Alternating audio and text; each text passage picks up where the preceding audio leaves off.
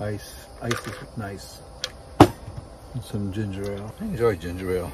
Get on a kick every now and then. Using my Omnia oven. Crust these. Cranberry orange muffin mix. Stir together water, oil, eggs, and muffin mix. Add a little more.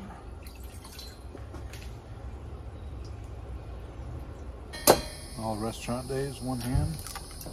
My max, I could do 4 eggs at one time, 2 in each hand. When I'm cooking at camp, I like having like disinfectant wipes. I don't have running water that easily, and the wipes right nearby, I can keep my hands clean. Alright, this is gonna work. Don't do this at home. Alternate whisk. This is heavy. Ooh, looks pretty good though.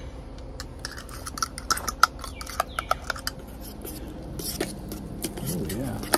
This, it's got a stainless bottom. The heat warms up the stainless bottom. This creates like a space, and the center here is like a chimney. And that gas gets pushed back in. Now this is normally for, you know, keeping stuff off the bottom.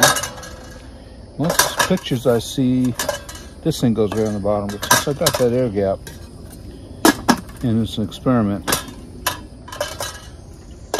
let's see what happens. Ooh. So I got some left over. I'm going to put it in the bag, put it in the refrigerator. Since I'm at camp, I don't want all this food stuff going on the ground. And I'm going to wipe out as much as I can. Just put it in the trash. Oh, you know what? Fahrenheit is on the inside circle.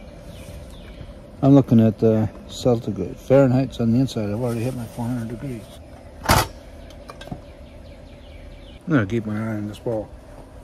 Not gonna walk away. I've learned I can almost tell better with the nose when you smell before it starts burning. Take a quick peek. Ooh, they're rising. I want to just check them. I think they're done.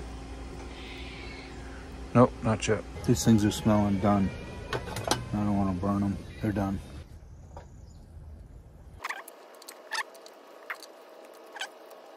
I'll tell you what blows me away is this thing.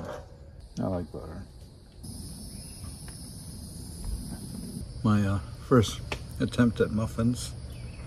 Of course, not from scratch, from a box or from a kit. Oh yeah, that looks pretty good.